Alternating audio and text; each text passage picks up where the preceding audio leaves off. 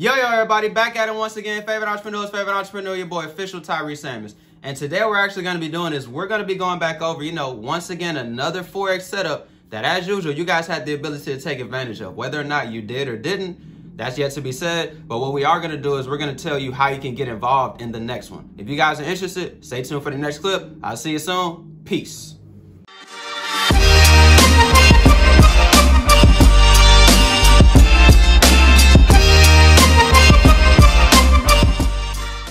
Yo, everybody, back at it once again. Favorite entrepreneur, your boy, official Tyree Samuels. And what we're going to be going over today is, as you guys saw in the thumbnail, we're actually going to be talking about a profitable trade setup that you would have normally had access to, assuming you were in my Telegram. But before we go any further, make sure y'all go ahead and hit the subscribe button, because you know how I know that YouTube needs to be able to see you guys hitting the subscribe so that they know that I'm providing value and that you guys enjoy my video. And then right underneath that, you guys are going to see the like button. You're going to see the thumbs up. And you're also going to find a place that you can leave a comment, okay? Now, with that being said, let's go ahead and dive into it, okay? Now, the trade setup we're actually going to be going over today is going to be different than what we normally look at as far as like strategies of trades that I usually call out, which are more so, like smart money concepts. This is actually going to be a strategy called the DeLorean, which is actually the first Forex trading strategy I became self-sufficient in. So what I actually want to be able to reference is, the scanner. Okay, so they actually have a scanner that helps you. You don't necessarily need the scanner to take the trades, but, everybody knows how scanners work in the industry. So this is just something that's going to be able to pump out the trades at a higher volume. So the scanner is not just giving you an automatic trade to take. The scanner is giving you scenarios that you can pick and choose and kind of filter through. Now, the reason why I want to take advantage of the scanner is because the scanner is actually going to have a step-by-step graphic that's going to help me break down why I actually took this trade setup. So for any of you guys that have no idea what the DeLorean is, but you're interested, go ahead and look in the top right-hand corner. I actually have a YouTube video going over exactly what the DeLorean is and how to actually go about learning the strategy, right? So what I want to be able to take advantage of is I'm going to take advantage of the step-by-step graphic for the 4 hour through the daily. Why is that? Because we actually took this setup off the 6 hour. So the 6 hour would be what? Between the 4 hour and the daily. Now, first thing I want to be able to do is I want to be able to show you guys when this trade I did was actually sent out, which was around January 5th. Okay, so I'm going to go over to my personal Telegram chat over on this other screen I'm looking at, and I'm actually going to go back and locate it, which was, as I said, January 5th. And let's see. All right, perfect. Found it. All right, so if you guys see right here, this is going to be my personal Telegram chat, which if you don't have access to my personal Telegram chat, it'll be a few different places you can find it. First place is literally under every single YouTube video in the description. My Telegram chat will be located there. Also, if you guys tap into my Instagram, which obviously is official Tyree Samuels, click the link in my bio. It'll be included in that as well. Okay, so if you guys see right here, this is Nzdchf, which I called out. It was a shorting opportunity. You guys can see I have a TP1 and TP2. And you guys can see, as usual, it was a pending order. And, obviously, I gave you all the parameters so you know how to move forward. So what happened was I went in profit about 15 pips, hit TP1 for 25 pips. And ultimately, I think that was pretty much it. Yeah, so I ended up maxing out at about, no, that's definitely a different pair. Ended up maxing out at about 40 pips or so before it ended up pulling all the way back. So we're about to go ahead and dive into that, right? Now, the thing that I have to actually take advantage of on this specific setup is I have to throw my EMAs on the chart, because that is going to be a part of the strategy.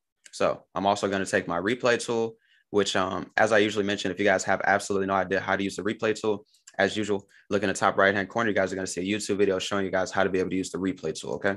So let's go ahead and go over this setup and see why I took it and why I got in where I got in and why I targeted, okay? So first thing we're going to do is we're going to go back to the DeLorean scanner, and we're going to look at the step-by-step graphic for the 4 hour through the daily.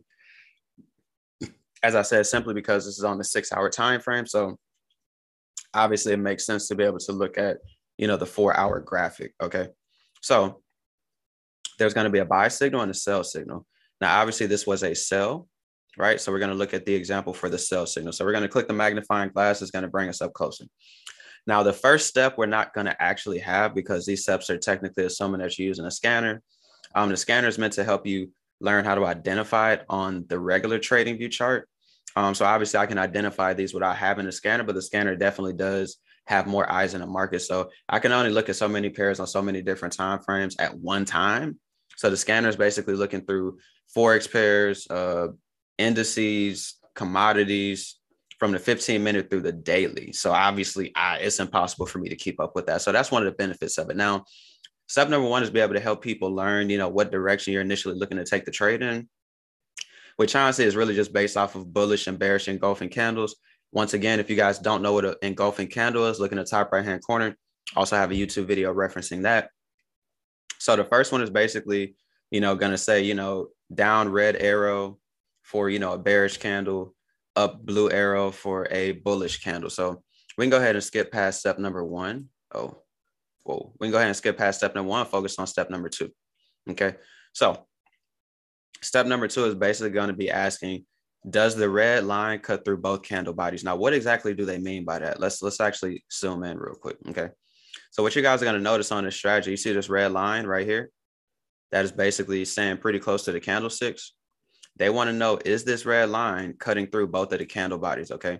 So know the difference between the wick and the body. They want to know, is the red line cutting between both bodies? Which as I hover like this, you can see the red line is cutting through the green candle, and it is also cutting through the red candle. So that would be a yes, right? We want to be able to get a yes on all these questions in order to be able to commit to taking a trade, right? Step number three, is there a gray, aqua, or blue line closely below? Is there a gray, aqua, or blue line closely above? I don't know why I said below. Is there a gray, aqua, or blue line closely above the two candles? So let's go over the three lines, right? So technically there's five. There's going to be red, yellow, aqua, white, and blue. The white can also be gray. Obviously, if you're using a white background, you'd want it to be gray, not white, obviously. So the three most important ones for, overall trend and overall structure and support and resistance are going to be the aqua, the gray, and the blue. So step number three, once again, is asking, do we have a gray, aqua, or blue line? So they're literally saying any one of the three. It doesn't matter which one. Well, what I'm here to tell you is, in my personal opinion, it does matter which one, right? So specifically, the line that you want to be the closest is going to be the aqua, not the gray, not the blue, but the aqua. So it's asking, is the aqua closely above? Now, this might be a tricky question for people that are not familiar with the strategy and don't necessarily have experience. Why do I say that? Okay. So reason why I say that is because this, right? This aqua line that you guys see, following price, technically it's not above the candlestick formation, right? Because if this is an engulfing candle, this candle and this candle count, right? So it's asking, is it closely above? Technically, it's not closely above. Technically, it's crossing through. So what I'm here to tell you guys is it can either be closely above or crossing through. Crossing through is honestly just as good as closely above, right? So in this scenario, step number three would check off as well. Okay. Now this is going to be a fairly short video just because this process is not, it doesn't involve as much, analyzing the market like the strategy that I normally trade, just because, the majority of this is really just based off of these simple 4 steps. Now, the final step is going to be make sure the gray, aqua, or blue lines are not closely below price, right? So what do they mean by that? So the same way that you see that these EMAs are above price, anytime the EMAs are above price, that means you're in a downtrend. Anytime the EMAs are below price, you are in an uptrend. So if we're in a downtrend, reason why they're saying make sure you don't have any of the lines closely below, let me explain, right? So if you had any of these lines closely below price, let me actually see if I can find you guys an example. Let's see real quick.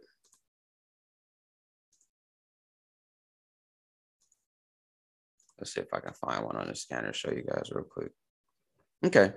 So like say, for instance, right, this would be an example of a buying DeLorean, okay? So notice how this aqua line is closely above price right here, okay? Notice how this aqua line is closely above price. Notice, let me backtrack. Wait, what is this? GBP CAD. Let me get away from it and go back.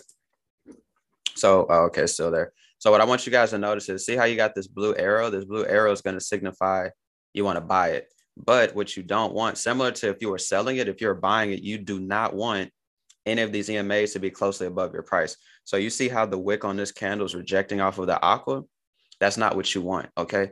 Reason why you don't want that is because these EMAs actually act as resistance lines, right? If they're above price, it's a resistance line. If they're below price, it's a support line. So if you're trying to buy, the last thing you want to do is buy directly into a resistance, because obviously what can happen? The market can reject off of it, go in reverse, and hit your stop loss, okay? And I'm here to tell you that's not what you want. So the reason why they're asking that is essentially they want to be able to ensure that you have enough space to trade in that given direction that you're looking to capitalize on. If you have an EMA closely below it for sale, it could break through, but in trading, we go off of percentages and probability. The probability of it breaking that EMA if it's closely below are low. Impossible, no. Extremely low, yes. So we want to put ourselves in the highest percentage trade I did. So basically, since we do not have any of these EMAs closely below price, that means that we are good to take the trade. So if step number 4 checks off, guess what the next thing we could do? Take the trade. So what I did was I did exactly that, right? I took the trade. And, as far as me looking for targets and why I entered, it's a couple of different ways that you guys can enter off of this candle, okay? Technically 2 different ways, right? You can either enter at the close of the candle. So whenever this candle closes, whenever the next candle starts forming, you can enter there. Now, one thing I will tell you guys is you can enter there, but obviously it's going to be the most aggressive entry. It's also going to give you the biggest stop loss and the lowest risk to reward. So for this specific type of trading style, your overall risk to reward, you want it to be at least a 1 to 2, right? 1 to 2 risk to reward ratio, basically meaning you can potentially, right, set yourself up to make at least double, right, what you're risking. So if you're risking $10, you can make back 20. If you're risking 100, you can make 200. You're risking 1,000, you can make 2,000. Okay. Now the next entry is similar. Well, no, I'm gonna tell you guys based off of different examples. So as you guys can see where I entered off the opening of this bearish engulfing candle. Now, what I mean by the opening, okay? So this red candle is bearish, this green candle is bullish, but the overall engulfing candle itself is bearish. Now, the opening of a bullish candle is always going to be at the bottom. The opening of a bearish candle is always going to be at the top. So the opening of this bullish candle is where I put my entry, okay? What you can also do is you guys can wait for what's called a Patrick push, right? Now, obviously, as I said earlier in the video, I did link that DeLorean video at the top. Make sure y'all go watch that so I can learn all the information I'm giving to y'all, because obviously, if you've never seen me teach this strategy before, which I rarely do, you're just going to be confused, okay? So definitely go tap into the YouTube video. But a Patrick push essentially basically means you see this red and yellow EMA, right? This red and yellow EMA that you see somewhere in this area, the second entry is going to give you the best probability, but it won't always happen. Sometimes the market is just going to drop from where the candle closed, and you just got to be okay with missing out, depending on how you want to enter, okay? So the Patrick push would basically mean pulling back somewhere into the red and yellow EMA, right? And then after you get that pullback, that's whenever you'd actually want to get into the trade, to actually take it in whatever given direction that you've decided that you want to be able to see the market go in, okay? Now, finally, how did I look for my targets? That's also pretty simple. So I target for sales, I target previous support levels. For buys, I target previous resistance levels. So pretty straightforward. For me using this strategy, I usually like to focus on my TP1 being a risk to reward of 1 to 1. Pretty smooth, pretty straightforward, very high probability just for me trading this strategy. So as you guys see, our TP1 was at this green line. This green line is not ironically, right, placed right below this wick, which is going to count as a previous support level, okay? And then where did I put my second take profit? Okay, a little bit further below at this other previous support level. So that's pretty straightforward and pretty simple as far as why I took the trade and why I put my targets where I put them. You guys already know from looking at my trading style from other examples that whenever I'm trading off of engulfing candle, which is my signature entry candle, I'm always going to place my stop loss above the high for a bearish candle. I'm always going to place my stop loss below for a bullish candle. And I'm always going to add at least 2 pips of spread just to avoid the market kicking me out of the trade too early whenever it didn't actually hit my stop loss, okay? So if I actually let this play out, what you guys will see is the market ended up going in my direction, right? It dropped about, as I said in the chat, about 50 plus pips, and then it ended up reversing and hitting us at a break even, but we did hit take profit 1. So at that point, we would have taken partials, adjusted stop loss to break even, and we would have been okay with whatever the trade decides to do after that fact. Because once you get paid, you just let the market do what it's going to do, okay? Now, with that being said, if you guys came to this video, you watched the video, you support the video, let me make sure and go ahead and get you guys to hit the subscribe button so that you guys are able to show YouTube you want me to keep dropping content. And right under the subscribe button, you're going to see the like, you're going to see the thumbs up. And with that being said, as usual, you guys already know the motto, right? I'm going to see you guys at the top, not from the top, because the bottom's way too crowded. See you when want to be you. Peace.